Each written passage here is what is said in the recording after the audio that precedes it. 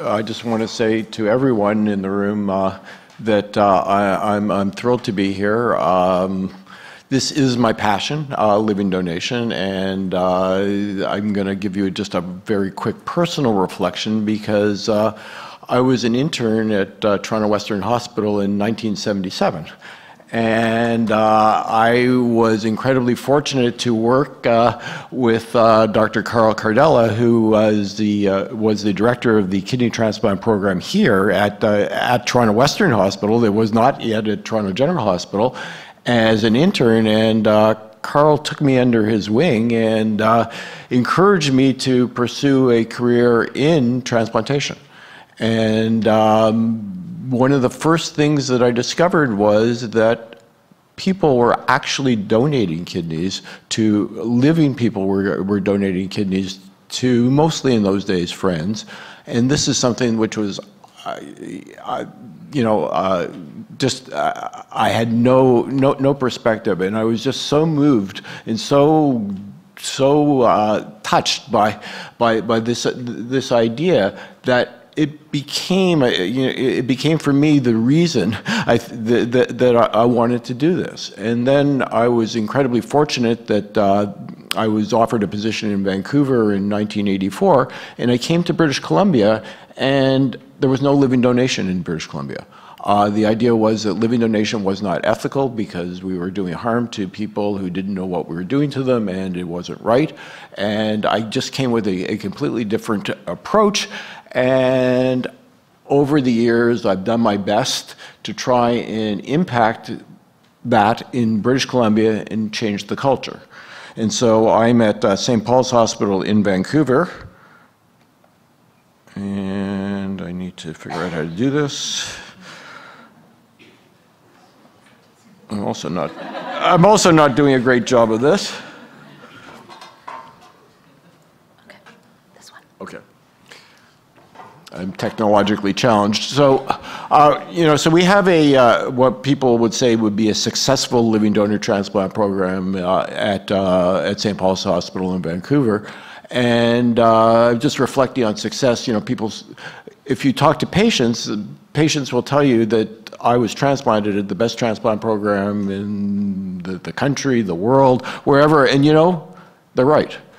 Where you got your transplant is the best transplant program that for you anywhere. And my goal is to make every transplant program the best transplant program, just to get living donation offered across the country in an equitable way so that everybody has access to the living donor transplant program, so everybody's going to be transplanted the best transplant program in the country. But some of the things that we have in BC, which have helped us, I think, be as successful as we've been, but we can do a lot better, are, first of all, we worked with the government and the Ministry of Health to develop an activity-based funding model.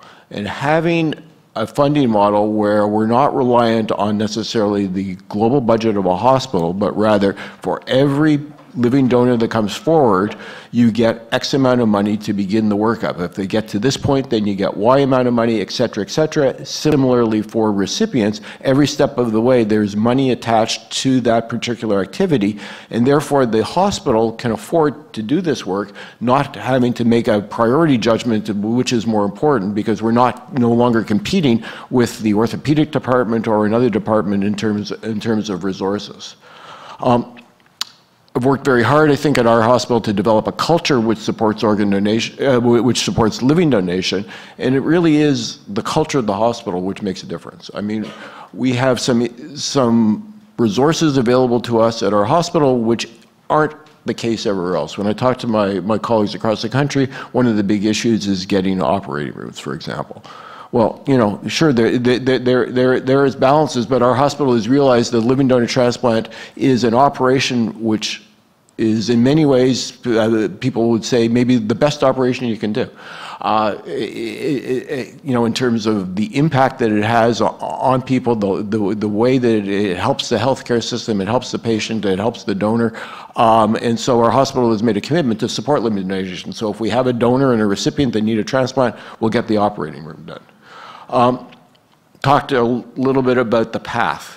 So it's a tough journey. It's a rough road to be a donor, and you've got to be really committed. We're doing our best to try and streamline that procedure to have some realistic time targets to make it so that if you want to go through this quickly, you can go through this quickly. One of the questions I saw asked is, and I think one of the reasons for success is that we will work up multiple donors at the time, because our experience as well, it's 5 to 1. So for every 5 people that begin the workup, only 1 person actually gets through. So in order to try and expedite transplant for the recipient, we'll work up multiple donors at the same time. Because of our activity funding model, we have adequate staff. And so our staff will say we're stretched, we're overworked, but at least if we get more donors, if we get more recipients, we can get more staff. So we're doing reasonably well that way. Been very important to have a social worker who works with patients and their families to help them develop tools to talk to their community, be it their friends, their family, or their church group or whatever, about donor outreach. So a social worker whose major focus with the recipient is working with them to help identify donors. Giving them then tools for donor outreach. And we haven't talked really about kidney pair donation program, but you heard a little bit about the first kidney pair, or the liver pair donation today. So kidney pair donation is a program wherein there is a donor and a recipient who are incompatible, but the donor is worked up and willing and able to donate. Then you could create a chain where this person then donates to this person, and in return this person donates to this person, and that's been a large success for us. So we've been able to do an awful lot of transplants by investing in the KPD program. We have a very strong nurse leader whose job is to make this all happen. And so you put the resources together, but we need operating time, we need to get everything done in a timely way. We have somebody whose job it is just to oversee that. And then what I'm going to talk to you about now is we have a new Transplant First initiative, and that's something that I think is going to increase access. So it's changing a vision. It's changing the way we're talking about, now I'm only talking about kidney transplant, I'm talking about living donor kidney transplant. So getting a kidney transplant before you need dialysis, so before end-stage renal failure hits and you're on dialysis, you get a living donor transplant in order to avoid dialysis and have the best possible outcome after for your kidney disease. And that is the treatment of choice. And so that should be the treatment for all transplant-eligible patients. So how are we going to do that? One, we're going to move, or we have moved, the process of candidate identification and education into the kidney care clinics across the province. So instead of talking about it when you're on dialysis, you talk about it when you're being managed for your chronic kidney disease, and you get early education. You promote this as the treatment is the best treatment. And then it's one thing to say you should get a living donor transplant, but we have to help people to do it. So the old model was you have chronic kidney disease, you go to a kidney care clinic, your GFR your kidney function is going down, you get orientated to your various options, you start dialysis, and then you talk about transplant. Our Transplant First model is early. So when your GFR number, when the kidney number is 25, you begin a discussion not about all of the various treatment options, but the option which is your best, which is a kidney transplant. So the kidney care clinics have a checklist of eligibility criteria. Anybody who's transplant eligible, the focus is get them a kidney transplant. They get orientated to this, they get referred, and hopefully they get transplanted when their GFRs are low enough. So we have a lot of people who are referred at the GFR of 25. They come with a donor. We say, great, better to have your donor identified now. We work them up, and then when time comes, they can go right to transplant rather than have to go to dialysis. And so that's been our focus, and that's our model. So how have we done this? There's a bunch of different ways. I won't go through great detail, but in the kidney care clinics, it's a provincial program through the Provincial Renal Agency, and there's a care map. And so everybody with a GFR of 25 gets a checklist for their transplant eligibility. If they're transplant eligible, then they get that education. Orientation to transplant is their best option. BC Transplant and BC Transplant works with the Provincial Renal Agency together in a partnership. We have a website where we've developed a lot of materials with videos, patient handouts, translated into various languages. We have a large South Asian community as you do. Fortunately, a number of our transplant nephrologists are South Asian and are committed to increasing access not only across the board, but particularly in the South Asian community. So Jag Gill, who I'm going to speak about, is also a pilot on our Indigenous project, is speaking in Punjabi here to in an educational video. We have a lot of other handouts.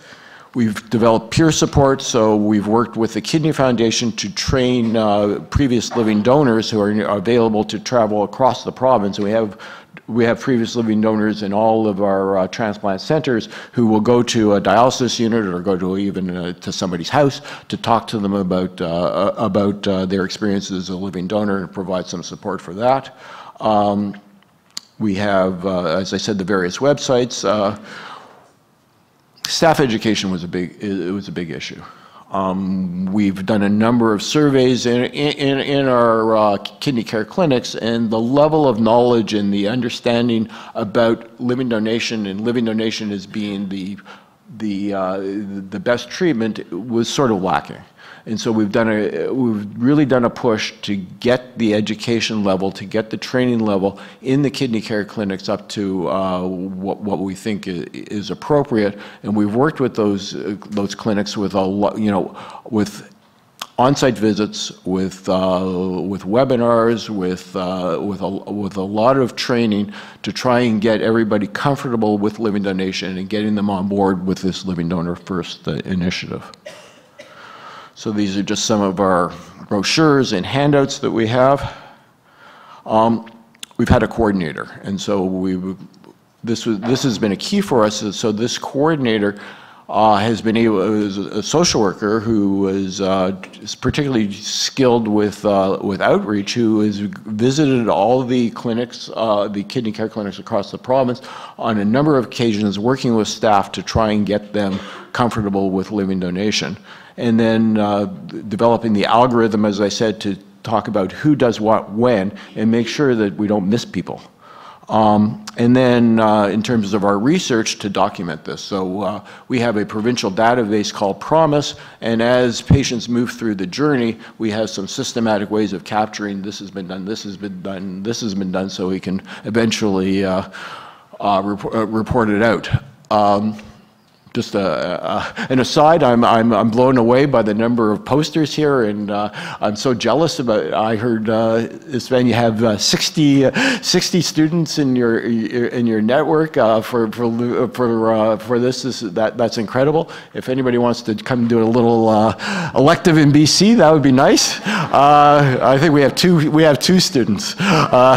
So congratulations. It's great, and the enthusiasm that we get from students and the way to train them to think in a different way, I mean, that's what's going to move the needle. So, living donor transplant offers the best opportunity for our, you've heard this from everybody, for a long-lasting transplant. Ultimately, the goal is one kidney for life. The Transplant First initiative is a patient-centered care. Is patient-centered care. It's based on best evidence, expert opinion, and it's based on engagement. It's really involved and required the ongoing active engagement with the kidney care clinics, the regional staff, and the healthcare team across the board, and that's been a key for our success. When I'm talking about success, it's early, but for the first time in the last 2 years, we've had preemptive living donor transplants performed now from every program, from every kidney care clinic across the province. And last year, over 50% of our transplants were preemptive. So that means transplant, getting transplant before starting dialysis. So we are starting to move the needle. Now I'm just going to, in the last 2 minutes, I'm going to tell you about our experience looking at some of the ethnicity lack of access in British Columbia, and the situation in British Columbia is very similar, I think, to the situation here. It's very multi-ethnic. This is the breakdown by census in 2016. Kidney disease seems to affect some populations in excess of others, and certainly in BC, the Black, the South Asian, and the East Asian, and the Indigenous community all have more renal disease. Despite that, their referrals are about on par with their makeup in the population, so that means already they're probably a little bit underserviced. But once they get referred, their transplant rate is about the same as everybody else's. But as this van showed, same thing in BC. Living donation really is something that happens for Caucasians. It's just shocking the lack of our ability to provide living donation to our multi-ethnic population, and in particular, we've focused on our Indigenous population. And so there are a lot of reasons for that. You've talked about geography, and we've talked about various issues for access, but the more and more that I've been involved in this, our lack of cultural awareness and our lack of ability to engage appropriately with our Indigenous population is a huge reason for our failure. And we have to do better. We have to do better for all of our populations, but we're pretty we focus first on our Aboriginal program, and so we have now received a large grant from the CHR to develop a program and evaluate it, which we call Bridge to Transplant Initiative, which is a BC-wide program for Indigenous communities to gain equitable access to kidney transplantation. So the vision is that they will gain equitable, we will move this, that they will be able to receive the best care, which is a preemptive living donor transplant, and the overarching goal is to develop this for all of our ethnic communities, and we're going to do it by changing the way we deliver care. And as this van said again, it's not it's engagement.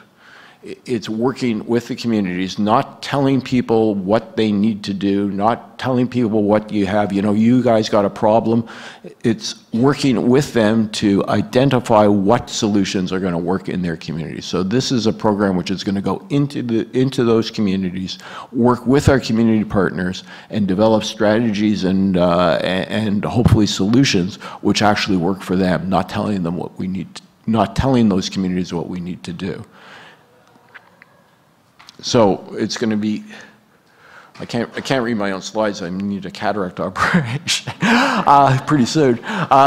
So working with the communities to culturally tailor a program which is going to be able to support them,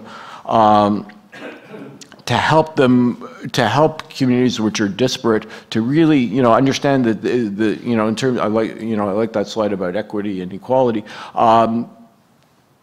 People can't keep coming back to Vancouver 5 times.